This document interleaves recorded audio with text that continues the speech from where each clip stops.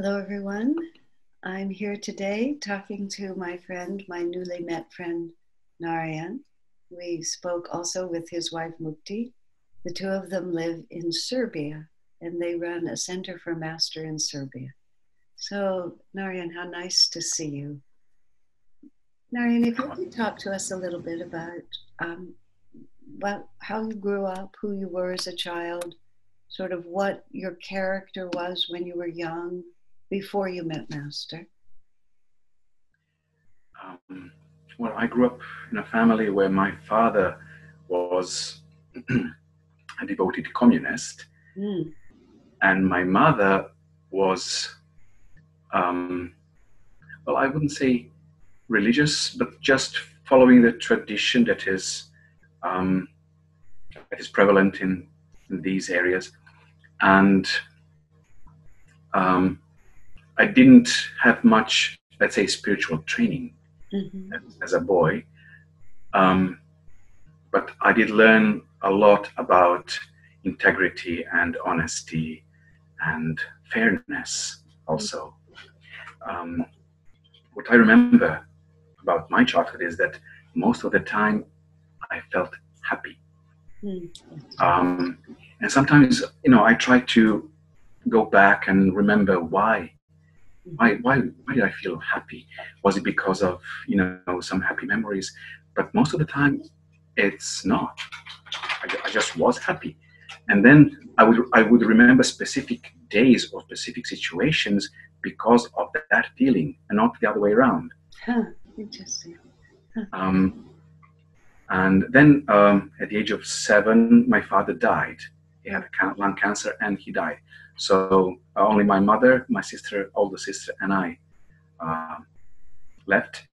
And at that moment, I felt I had to be an adult. I don't know why, but I was the only man in the household. So I had to be strong and mature and everything. But I still felt happy, even though it was a struggle for a while, but I still felt happy. And at about the age of 12, I discovered martial arts, karate, to be more specific, and then later on some other martial arts. And they gave me, they felt familiar. I never thought I was athletic. I never thought I was, very physically competent. But at some point when I started doing karate, I just felt this. I've done this before. It's all so familiar. And the discipline and the concentration and, hard work and sweat. But it also introduced me to the Eastern way of thinking, to the Eastern philosophies, Buddhism, Zen Buddhism, primarily. And through martial arts and Zen Buddhism, I just started, digging deeper and deeper. And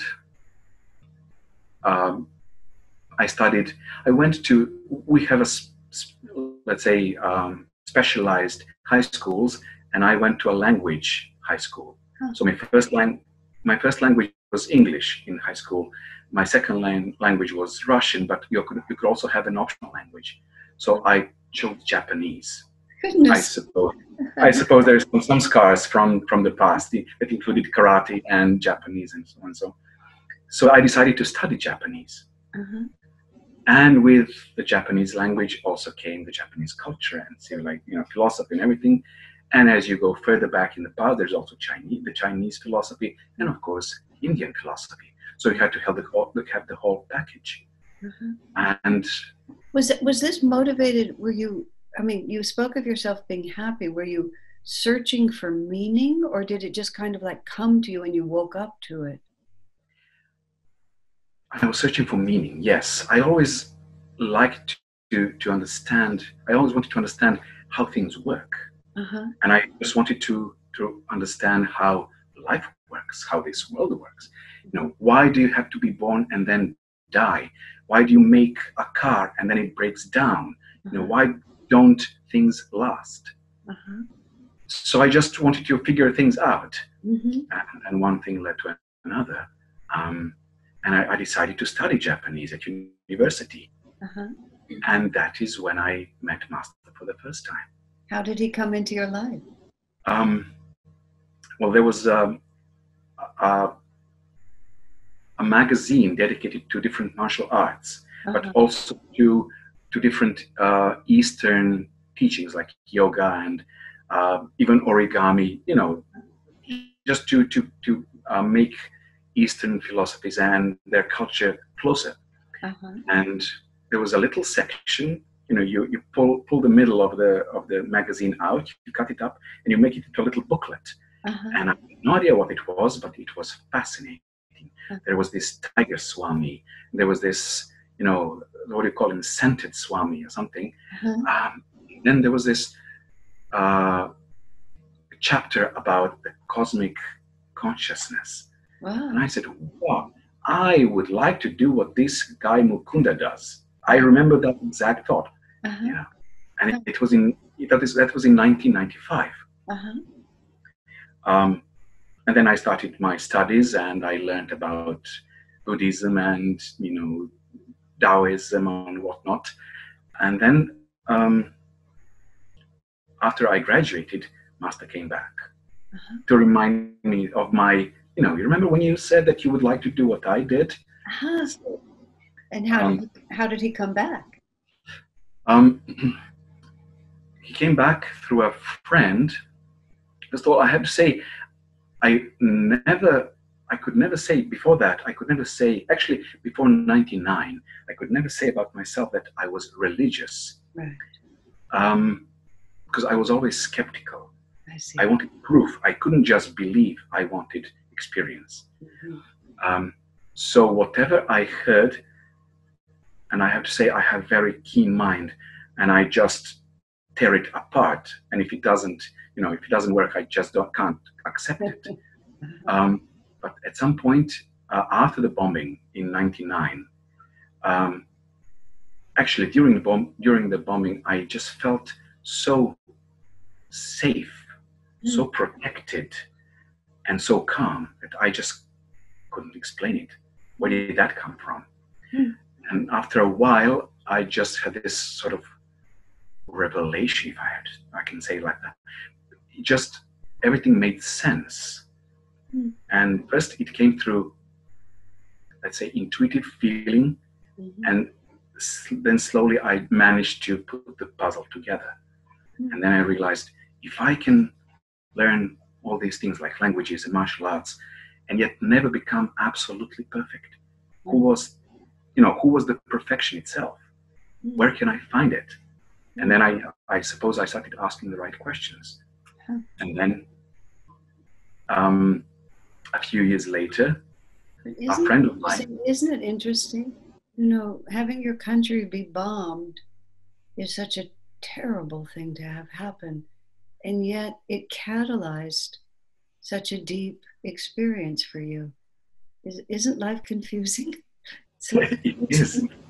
Okay, so now you're asking the right questions, but also probably being pushed so far as to be in such an insecure, it pushes your mind to places that it wouldn't go unless you were pushed, and your spirit too. So now you're asking the right questions. So go on with what you were saying. And then different books come to me from different paths and traditions, mostly Indian. But then a friend of mine who at the time was a member of the Hare Krishna movement, he came to me and he said, I think, I have to say this, I loved going to their satsang and their kirtans because it's so much fun.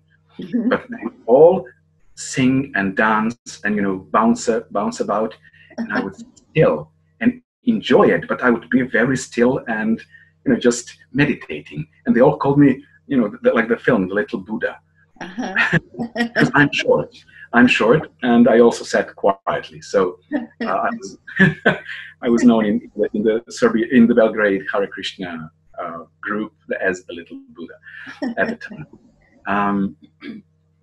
But he said, I have a book that I think just suits your vibration. That's exactly what he said. And he gave me a photocopied copy of the autobiography of a yogi. And But before that, I have to say, he just showed me, because at that time there was a published book, Scientific Healing Affirmations, in Serbian. Sorry, I'm just trying to think of the English words. And before I started reading autobiography, I had a look at the book, at the Scientific Healing Affirmations, and I opened the book, and on the first inner page there was Master's picture. And for 5 minutes at least, I just couldn't take my eyes off that picture. And I kept staring at his eyes. And it's one of his earlier photos when I suppose he just came to America.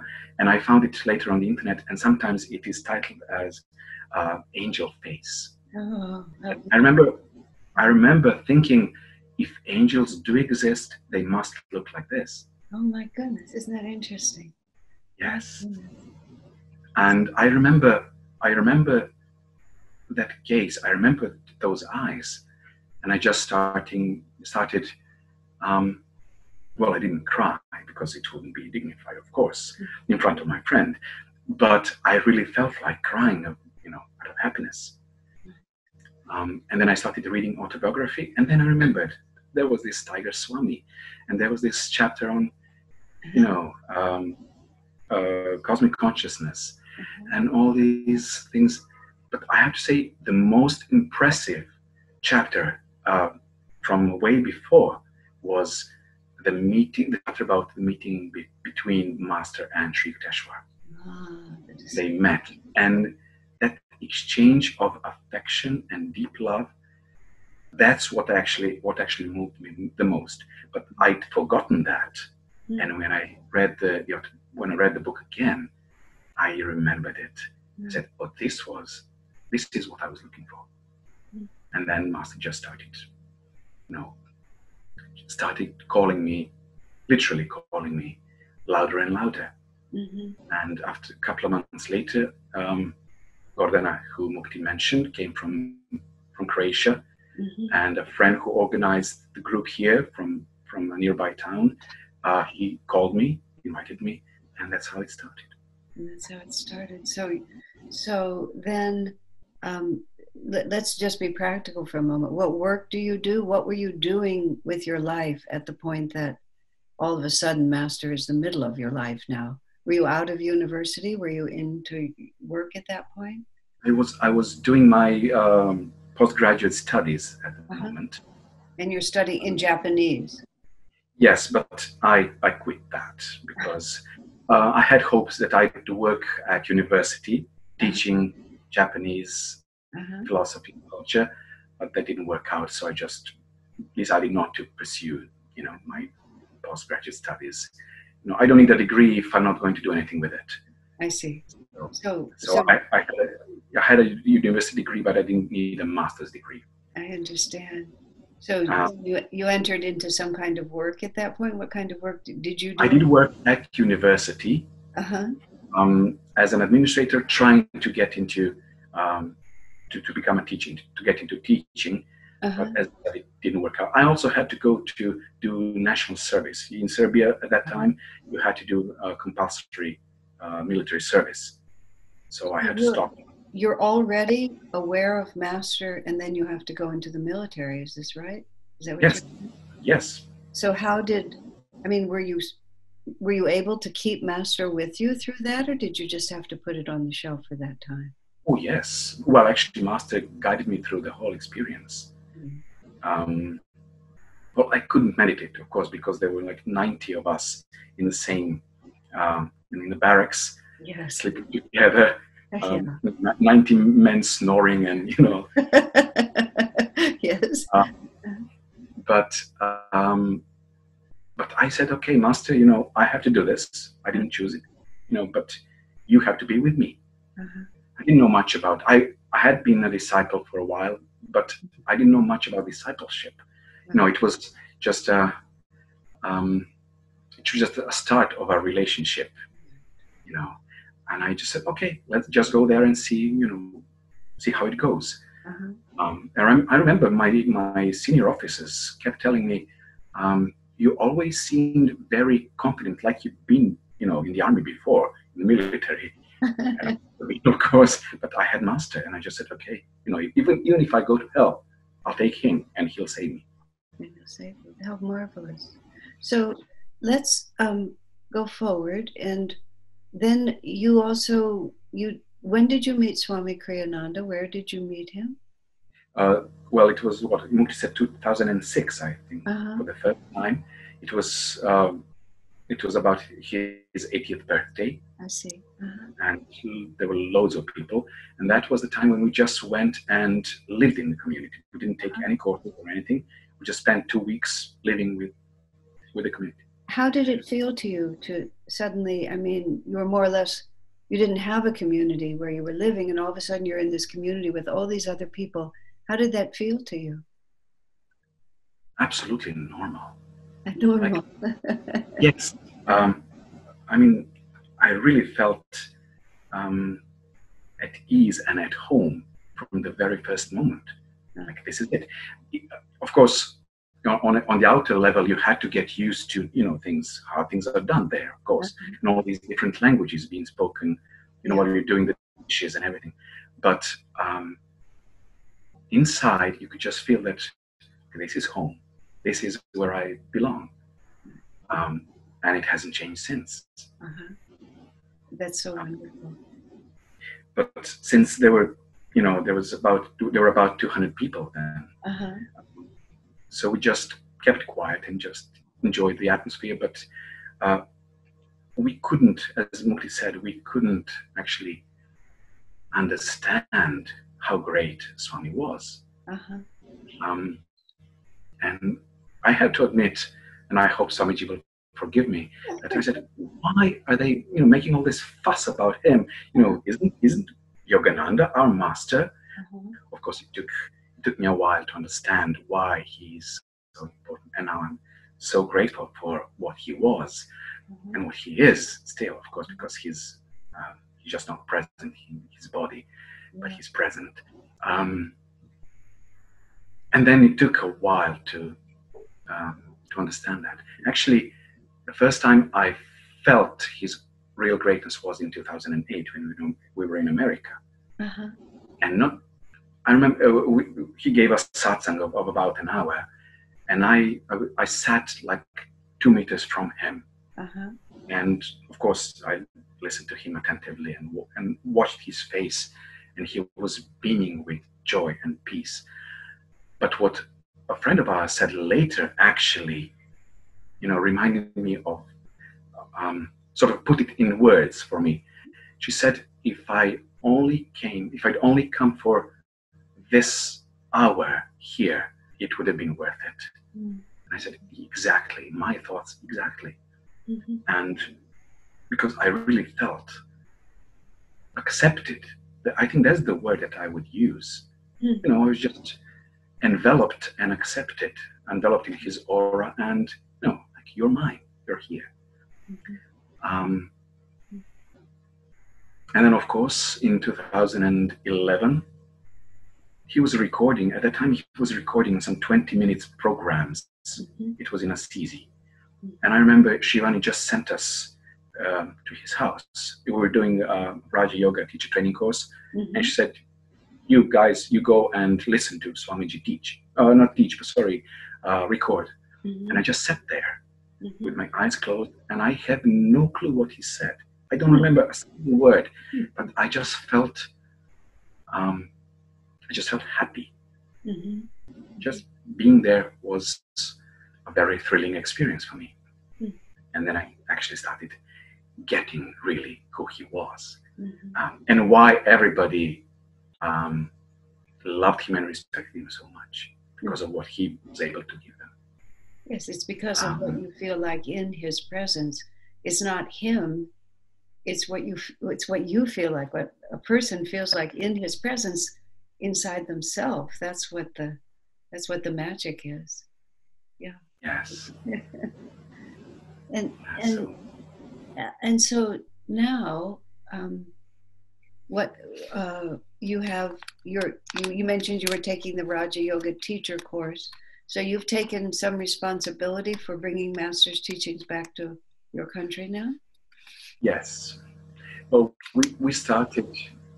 I personally started teaching her at about 2007, in about 2007, because that's when Gordon handed over leading of the group to us. Mm-hmm. And because a number of our members at that time didn't speak English or didn't use English very well. And we did. Mm-hmm. So we brought a lot of books and recordings and so on and so on. So we would just read and listen. And, we were in contact with Shivani primarily, but, with Assisi. So we were sort of the bridge between our members and the teachings and Assisi, of course. Mm-hmm. And that's how I started teaching. Just, I read this. It sounds interesting. So, so my first lectures were meant for our members, the inner circle, the people who already meditated and knew what it was more or less all about. And then in 2015, so we'd been a group that just met every week for a couple of hours, and then we would go home, and it was just relatively close, let's just say. Mm-hmm. And in 2015, I just felt, I don't know why, I just felt we have to, reach out. We have to try and share this with many. Mm-hmm. And we organized a couple of a series of public talks. Mm-hmm. And there were like 30, 40, 50 people. Mm-hmm. And it was a huge success. And from that moment on, we started actually developing. After that, we got our center. Well, we didn't buy it, we rented it out. But mm-hmm. So what do you feel is the essence of the message of Master that you're commissioned to share in this center that you have? How do you feel that? First of all, I don't want people to think that we are just another yoga studio. Mm-hmm. Because we are here for something more important. Mm-hmm. We're not here for ourselves. We're here to share what Master gave us. Mm-hmm. And, well, I remember listening to a talk by Swamiji, and he said, you don't have to be perfect to share these teachings. If you have a little bit of peace, share that peace. If you have a little joy, share that joy. Mm-hmm. Or a little bit of realization, share that realization. Mm-hmm. So I don't have much peace, or I do have quite a lot of joy, I have to say, but I don't know how much realization and other qualities I do have. But whatever I have, I'll just give it. I'll just share it, because it's not mine to give.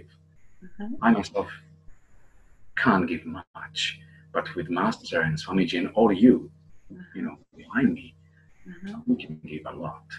That's what kind of people come to your center? I mean, is there a character? Are they young? Are they old? Or are they just from all possibilities? They're mixed, but lately, I think younger people have been more attracted to the teachings. Mm-hmm. Younger meaning, younger than me or around my age. Mm-hmm. Which is nice, because with younger people you also get fresh energy. Mm-hmm. Mm-hmm. And lots of ideas. Your country has certainly been through a great deal, and the whole world right now, because this is May 2020, we're all just in this very strange transition.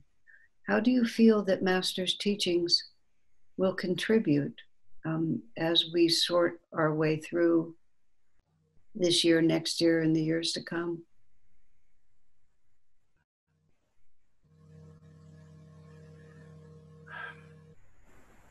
Well, I know that Master's mission is global. Mm-hmm. And I know this is just the beginning. Mm-hmm. And I also know that people are looking for answers. They're looking for purpose, and they're trying to make sense of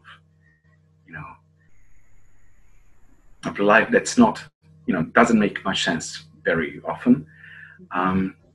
And Master's teachings are not just logical and coherent and nice to listen to, but they are very practical.